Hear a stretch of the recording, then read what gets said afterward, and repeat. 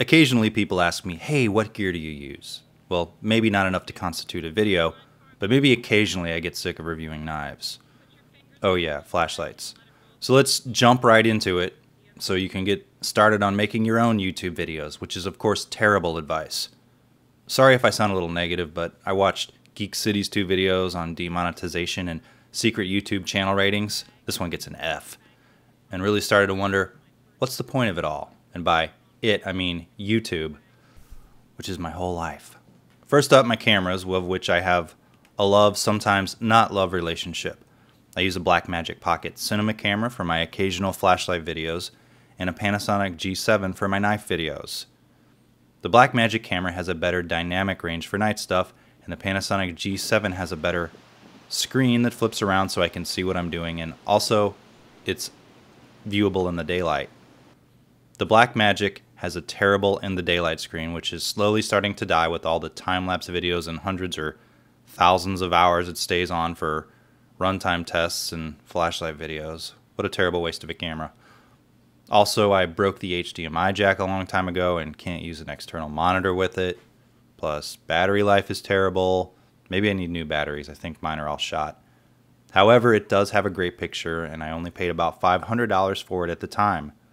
It's a great pro-level camera, even if the audio sucks on it. Oh yeah, that's another thing.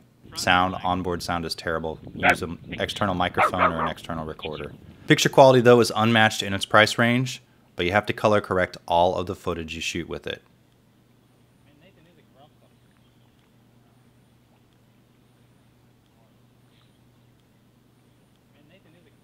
Alright, how about the Panasonic G7, which is a decent camera that luckily I have an extended warranty on because it's already broken once.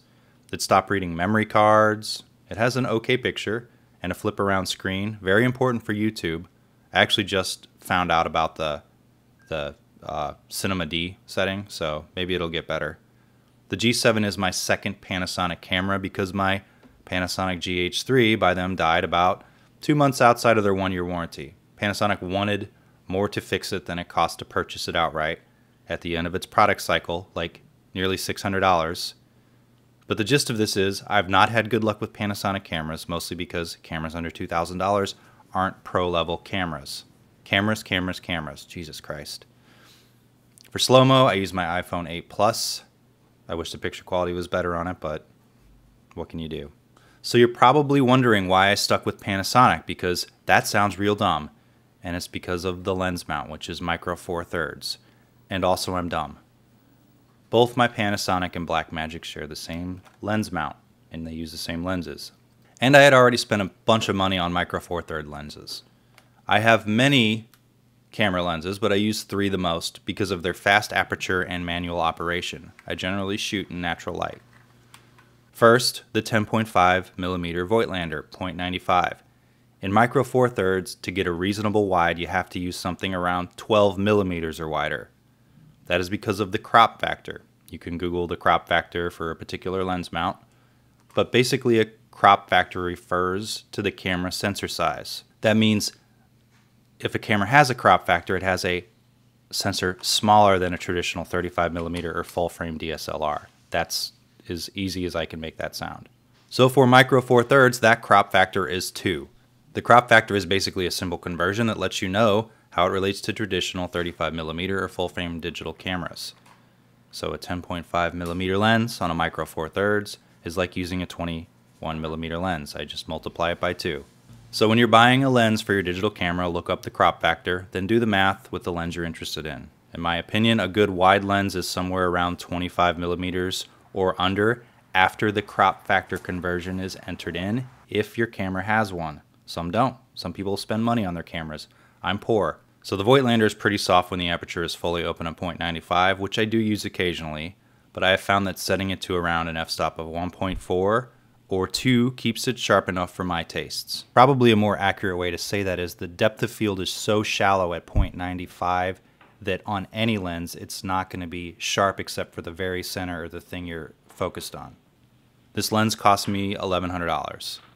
Fast and wide is not cheap with a camera with a crop factor, or any lens really. A fast and wide full frame camera lens is still expensive. Alright, next up is the 25mm SLR Magic 0.95 Cine lens for micro four thirds that I paid $300 for. I think it's a $500 lens. It's fully manual, but with gear teeth if you want to add a matte box or a focus knob, which I don't use. Sometimes I shoot whole videos with this lens, probably my most used because it gives me a 50mm equivalent. You know, the standard lens that we used to ship with film cameras. It gives me a nice out of focus background and the ability for a shallow depth of field when used at around an f-stop of 1.4 or 2. Again, 0.95 is a little too soft for my tastes on this lens. Also, it's built like a tank. Next is a 50mm Nikkor 1.4. This is about 100mm or equivalent on my Panasonic G7, a little bit more I think on my Blackmagic. This is just an old Nikon 50mm still lens, and I use a dumb $10 lens adapter to convert it to my camera's micro four thirds mount. When buying longer lenses, it actually makes sense to just adapt instead of buying a new lens. I paid about $60 for this. It is not cost effective to adapt much wider full frame lenses to micro four thirds mount because those lenses cost more anyway. So you can adapt a full frame sensor lens to cameras with crop factor sensors, so I can take a 50mm lens from a full frame Nikon, put it on my micro four thirds camera, and then the field of view becomes 100mm because you have to double it. But I can't do it the other way around.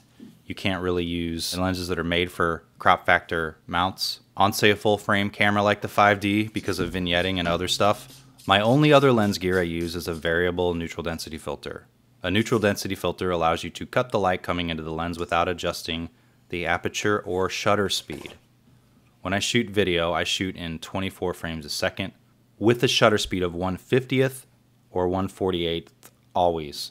I generally like to keep my f-stop around 1.4 to 3.0 for shallower depths of field, and I basically use the ND filter and twist it when the image is too bright. Variable ND filters will allow you to turn the filter and cut the light. Otherwise, you have to stack filters. So variable ND filters make a lot of sense for video. But basically, they come in handy in bright outdoor settings when changing shutter speed and f-stops is not something you want to do because it changes the motion and the way the image looks. People use them in still photography too, but they really come in handy with video. My neutral density filter is a 72mm Tiffin. I purchased it in a filter size for my largest lens on my Voigtlander 10.5mm, and I use adapter rings to mount it to my 50mm Nikon and my 25mm SLR Magic. That way I only buy one filter and just swap it out between lenses. My audio is captured one way. I do voiceovers primarily because there's no need for me to talk into a camera for a product review. This guy has a face made for voiceover work.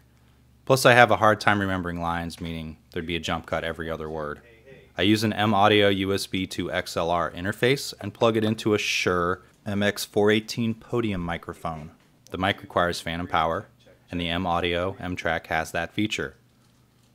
I chose an XLR microphone mainly because I am an AV engineer by trade and no professional level microphones used in live events use 1/4-inch jacks or are USB microphones.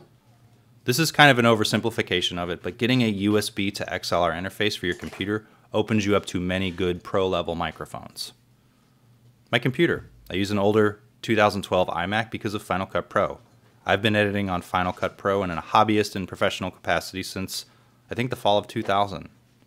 So that's why I use it. Adobe Premiere, which you have to pay for monthly now, or the new Final Cut Pro X are good choices. However, I had free access to unused Final Cut Pro software I am very comfortable with, which is why I chose it. I only shoot in 1080p. I don't do 4K because who cares about 4K on a cell phone, seriously, or your computer or your television at home?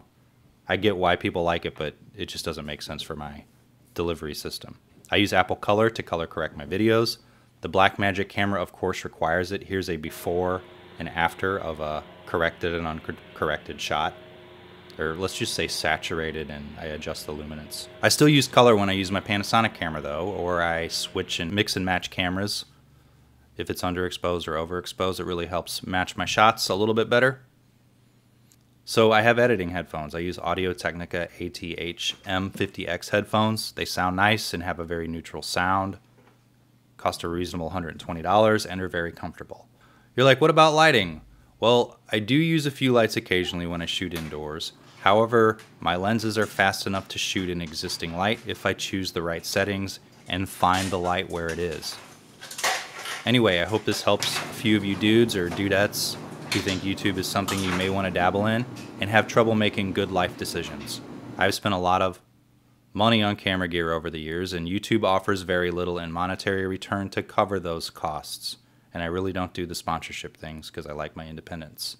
If you like this video, subscribe to my channel for outdoor gear review. Give the video a thumbs up. Leave a comment if you can find a bit of kindness in your little black heart.